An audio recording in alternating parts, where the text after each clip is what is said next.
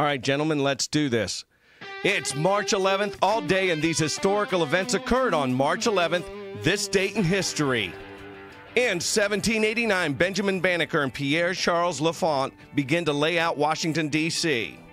At the start of the Civil War in 1861, the Confederate Convention in Montgomery, Alabama, adopts a constitution.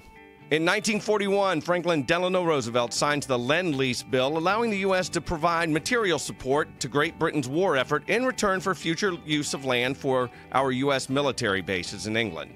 All right, in 1964, Gene Roddenberry brings together a 16-page pitch for the original Star Trek series.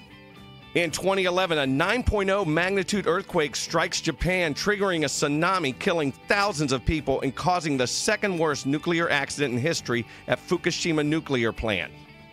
Also in that part of the world, in 2013 on this date, North Korea cuts the phone line with South Korea, breaching the 1953 armistice.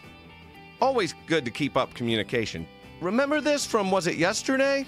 In 2023, Xi Jinping is appointed to a historic third term as the president of China. It was previously restricted to 2 terms, but he gets to have a third one because he's a dictator.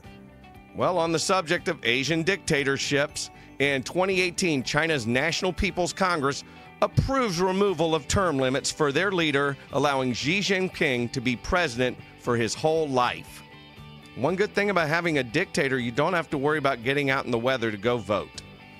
In 2020, COVID-19 is declared a pandemic by the head of the World Health Organization after 121,000 cases worldwide and 4,373 deaths. And in 2020, the smallest dinosaur ever discovered, a skull preserved in a piece of amber smaller than a fingertip from a mine in Miramar. Okay, great. If that's considered a dinosaur, then this is a planet. Sorry, can't help myself. Well, when it comes to a battle of wits, you won't have a dinosaur brain. You'll have the victory when you subscribe to my channel for this date in history. Like, share, subscribe, plus check out the comments below for even more March 11th history.